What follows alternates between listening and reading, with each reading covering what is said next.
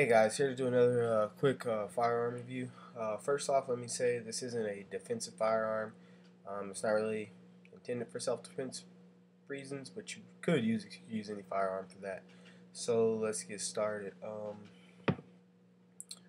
This right here is the High Hunters Frontier 6-shooter. It says High Hunters Company. From my knowledge, they're no longer around. I looked at the serial number on this one, and this one was made in 1958, pretty sure. But it says they're based out of Hollywood, California, but it says made in West Germany. So I think that's pretty cool. Made in West Germany. I don't know, something different. It shoots 22 LR, which is great for plinking. It's great overall. It's a great gun just to take out to the desert, plink some cans, go to the shooting range. You can shoot this gun all day for like $2.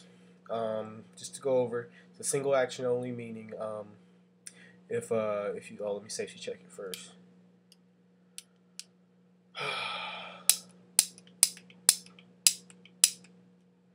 There's nothing in there. Alright, single action only means, if you're unfamiliar, unlike most revolvers, Ruger and Smith & Wessons and the newer revolvers, you pull the trigger, doesn't activate the hammer right here. You have to cock the hammer every time for the gun to fire. So then you're good to go. It's not suggested that you dry fire these rim fire single actions. You could do that for the center fire. Like let's say you had a Super Blackhawk or a Blackhawk in 357 or 44 mag. You could absolutely dry fire those, but it's not suggested that you dry fire the rim fire, which 22 LR is rim fire. Reason I bought this was I actually really wanted a Ruger single 6. I love Rugers. One thing I didn't love about the Ruger single 6, that price tag. I was looking, and the cheapest one I found, even used, was over $300. And I'm sorry, for a 22 single action pistol, I feel like it's a little too much money because I could go and buy a Ruger Blackhawk, which in my opinion it's just a more fun gun to shoot, and you can actually use it for hunting. Which I guess you could use this for rabbits. I plan to actually take this out in the desert and pick off a few jackrabbits with it. I think that might be pretty fun. Make sure you have a hunting license though. So just that price tag just kind of blew my mind. So I would much rather get a 357 Super Red Blackhawk or 44 mag Super Blackhawk than spend the $350 on a 22 LR revolver. I found this online. It was used, private sale in Arizona. Paid about $150 for it, but I've already put close to 1,000 rounds through it. Haven't really had any problems. There was one problem, probably about a week or two ago. The hammer, when you cock it back, it was sticking, it was jamming, wouldn't rotate the cylinder. Experienced this at the shooting range. Took it to the gunsmith. The gunsmith, he just took the cylinder out.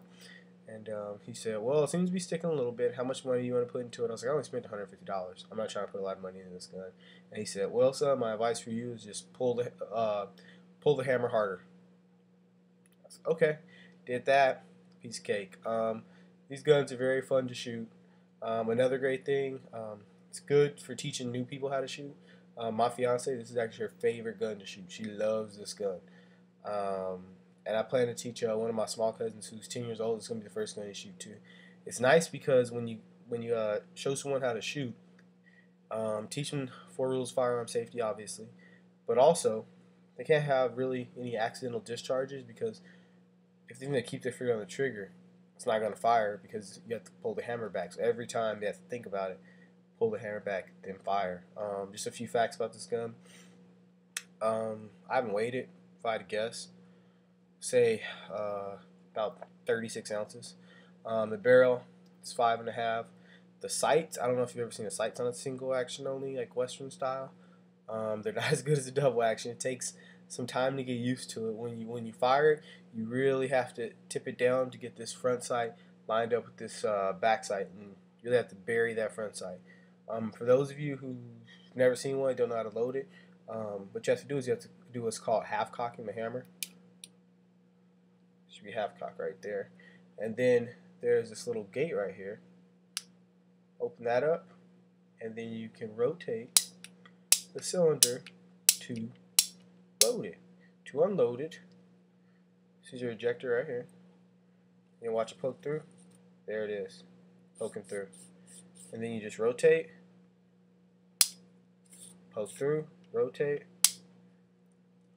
poke through into empty. And when you first do it, it takes a while.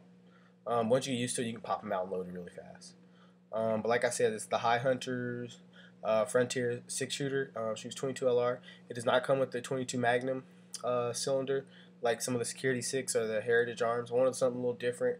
Looks pretty cool. Has these fake stag grips on it. They look good. I've seen maybe switching them out, but like I said, I'm not trying to put a lot of money in this gun. It's just a fun gun. Take out plinking, maybe take out rabbit hunting. If you guys have any questions, let me know. It's kind of hard to find YouTube videos in this particular model, High Hunters, because they no longer exist. But if you guys have any questions, just let me know. Alright, and if you have any questions about how to take out the cylinder and stuff, it takes out pretty much like any other single action. Half cock, loading gate down. On this side, this pin right here, you have to push that in and you slide this out as you push this in, and that's all it is to it. But make sure you have the hammer half cocked and the loading gate down. Some of the newer Rugers, you don't have to have that in all the new models, but in the old models you will. Alright, thanks a lot for watching. See you guys later.